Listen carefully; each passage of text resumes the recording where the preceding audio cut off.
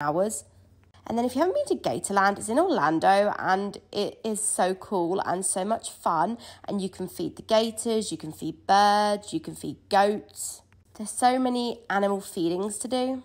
Like, look at these alligators chomping down on this fish. And that was one big alligator. Literally, never seen one so big in my life. And of course we had to ride the train because this was Eddie's favourite thing to do. Seeing the donkeys and the cows.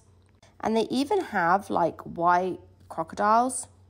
And these emus were having none of this food. They're like, what are you giving me? Like, we don't want that. And of course, the little swamp walk and these cypress trees are so cool because some of them are over 500 years old. And these goats were fun to feed. Like, Eddie loved them and found it hilarious.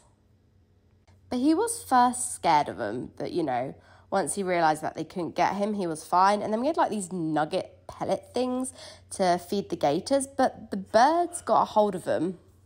And like, look how pretty the flamingos are, just chilling around in the water. And this is Eddie like chasing after the birds and having like the best time ever. And of course, what's a day out without having ice cream? And only in Florida will you see someone like wrangle an alligator and sit on top of it and does like crazy things with it.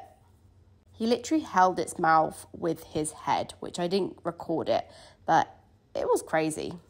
They even had like a splash pad at a playground. Unfortunately, it was a little bit too cold in Florida to go in the splash pad today. But Eddie did have fun going on the playground. Then I decided to set up the Christmas tree. And we had to go all the way to Target because we got out the cookie jar.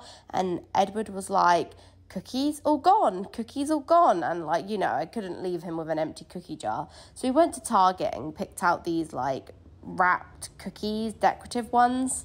And like, look how cute Bullseye is, the Target dog.